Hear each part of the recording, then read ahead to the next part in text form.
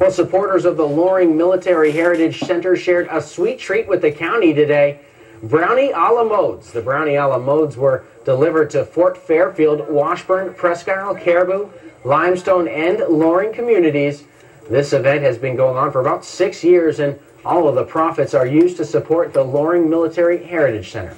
Money goes towards, like we have currently, a garage underway for a showroom, and then it also goes to, we're redoing a Hound Dog missile.